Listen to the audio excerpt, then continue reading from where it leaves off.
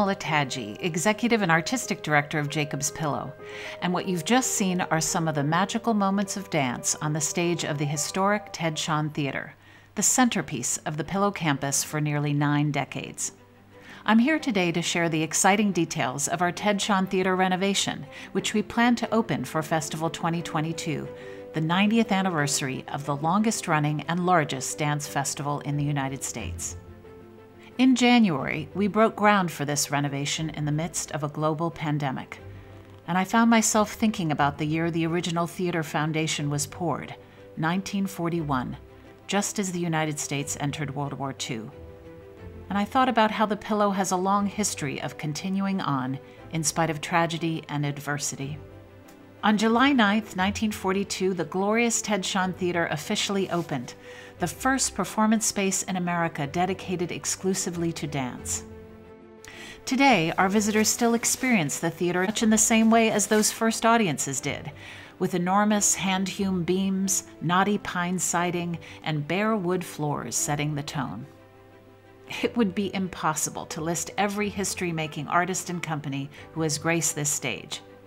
But from the very first season, when Ruth St. Denis performed on stage with the back doors wide open, to Carmen de Lavallade commanding the same spot more than 7 decades later, this theater has been a home for so many in the dance world.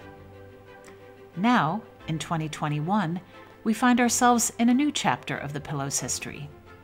Theatrical technology has transformed, access and safety standards have advanced, and audiences expect more comfort than a theater built 78 years ago can provide. And so, 3 years ago, we began planning for the Shawn's renovation. Most recently, the urgency of this project has become clear. The Ted Shawn Theatre in its current state simply cannot host artists, staff, and audiences safely in a post-COVID world. We must upgrade the ventilation system and add air conditioning in order to welcome performers and audiences in 2022. So let's take a moment together to envision a new Ted Shawn Theatre. Imagine a future August afternoon. It's hot, sunny, 90 degrees as you make your way to the theater, which looks much the same as it has always. But as you enter the theater, you notice a refreshing change. It's actually cooler than the air outside. As you take your seat, everything looks familiar. So what will be different?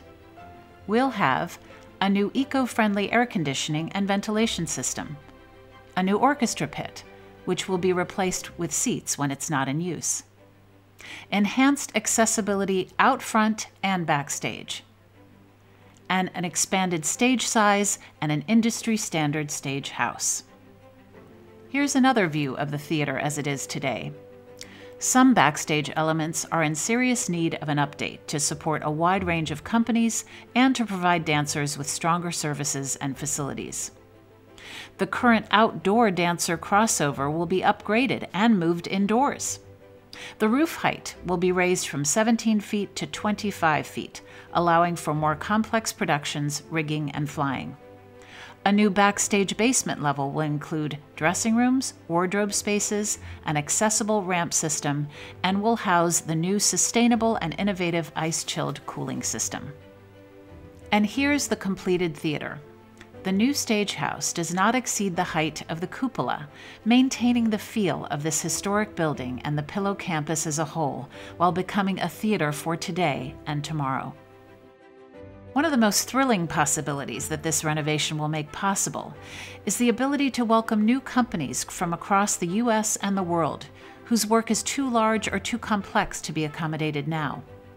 Once these renovations are complete, the artistic possibilities become endless. As we look to the future, while honoring our past, we hope you're as excited as we are about our plans, and that you'll join with the Pillow family to support this project in any way that you can. We ask for your help in creating a rejuvenated theater for the dance community to enjoy for decades to come. Thank you.